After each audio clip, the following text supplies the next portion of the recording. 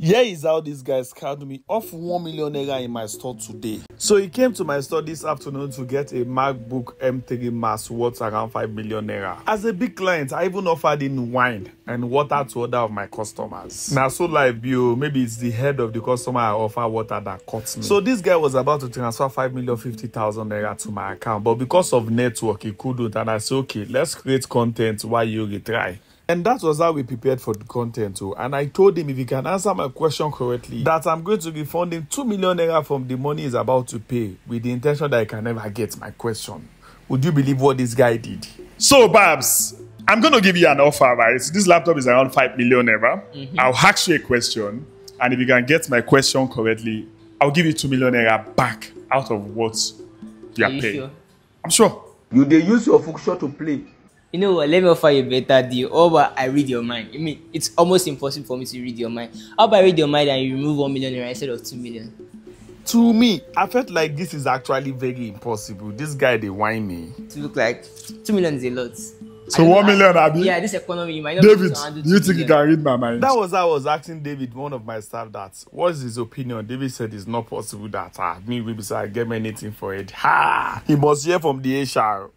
So if you can read my mind, bro, I will refund you 1 million naira out of this money. I'll give you 1 million naira discount out of the money for this PC. That was how this guy asked me to bring out my phone. Then he collected one of my staff phone, opened Google, and predicted something on it. You know, just watch the video and you understand.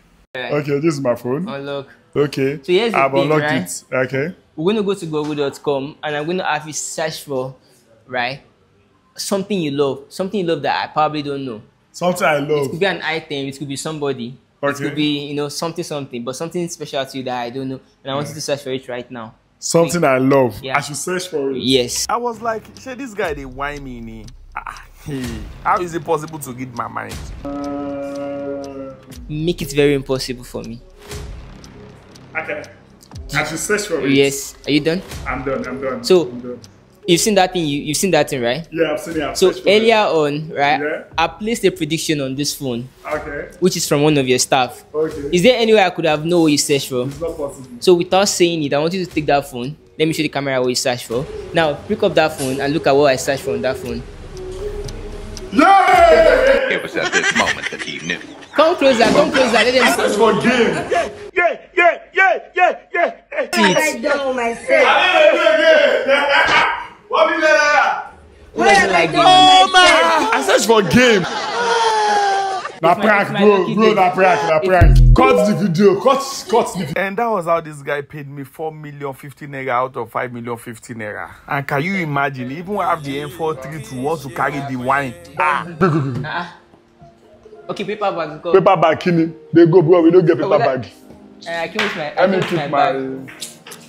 Bye bye. Thank you. Don't give it to me.